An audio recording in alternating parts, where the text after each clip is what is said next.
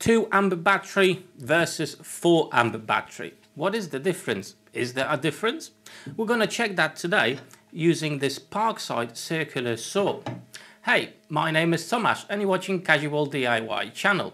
Let's have a look at this. A couple of years ago, I've made a video, a couple of videos actually, I think, checking out this circular saw, cordless circular saw from Parkside that you can buy in Lidl. Okay, and I only had the 2 amp battery for it.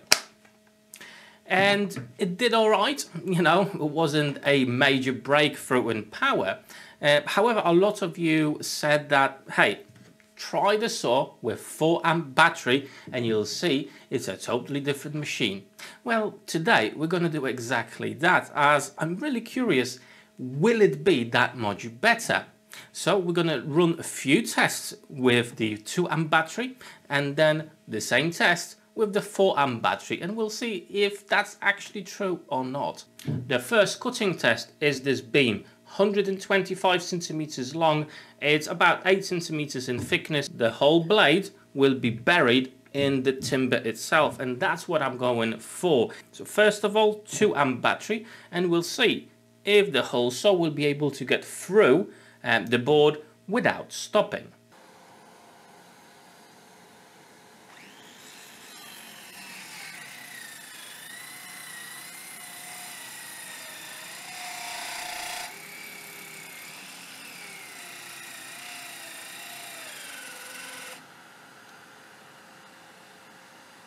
Well, we didn't get far. Let's measure that up. Let's have a look. So that came to a total of 10 centimeters. So it managed to get through about 10 centimeters of the board. Right, let's have a look with the 4 amp battery. In this case, I'm gonna flip it over so we've got a nice end just like that. Hearing protection on, vacuum on.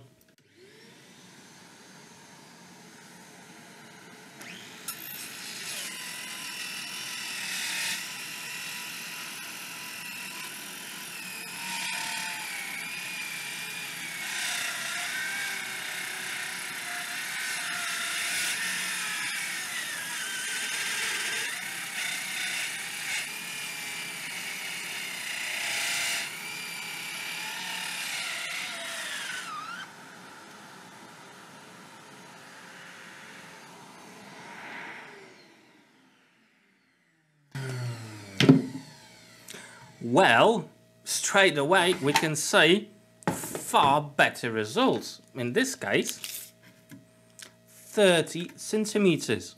So by the looks of it, 3 times the more power it actually delivered to the machine. Obviously, again, burying the whole blade at once, it's not the best way to go. So don't do that.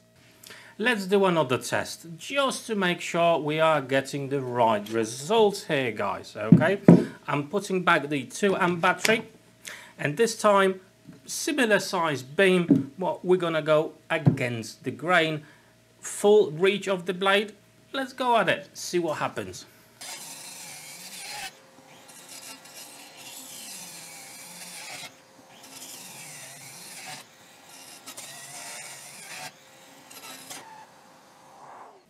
Okay, so it managed to do 1, 2, 3, 4 cuts, and it stopped on the 5th one. Right, now we're going to change the batteries.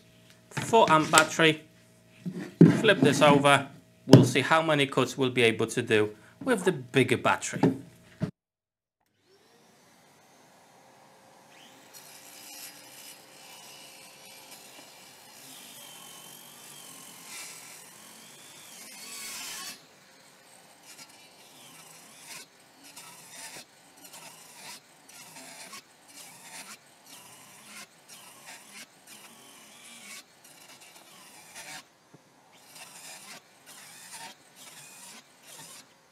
Well, in this case, we've got 1, 2, 3, 4, 5, 6, 7, 8, 9, 10, 11, 12, 13, 14. I've actually made the same path as with the 2 amp battery.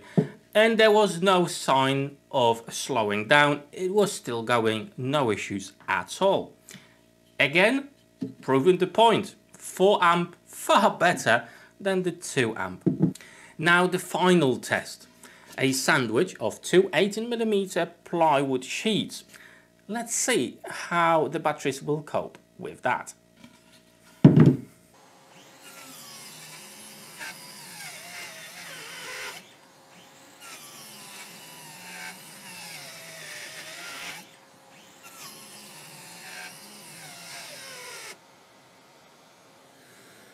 One, 2, and 3/4, and it stopped. Okay, let's change the battery to the 4 amp. Okay, so I've got a fresh edge. Let's go for it.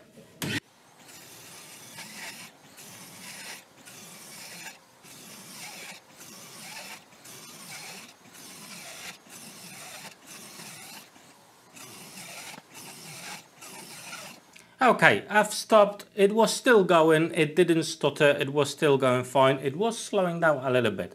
However, we've got 1, 2, 3, 4, 5, 6, 7, 8, 9, 10, 11 pieces. Okay, 11 pieces in one go compared to 2 3/4.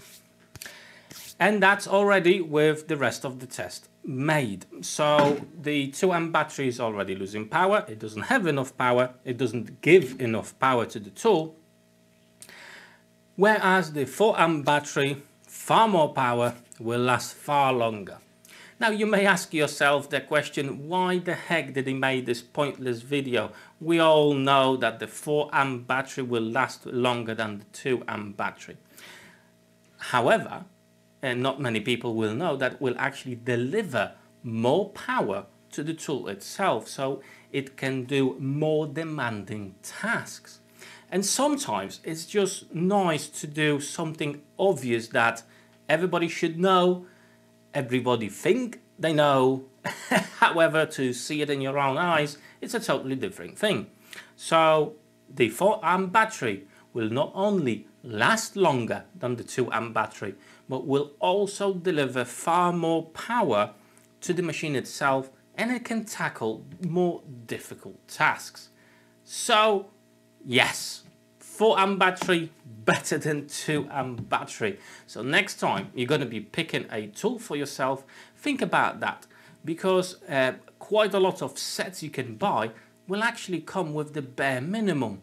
2 amp batteries, 1.5 amp batteries, and maybe it's worth to add a few more pounds, few more dollars to get something that has got that bigger battery that will for sure do you a better job.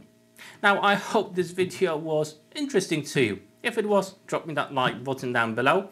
If you're new to my channel, please consider subscribing to it, as there is a lot more cool content coming in the future.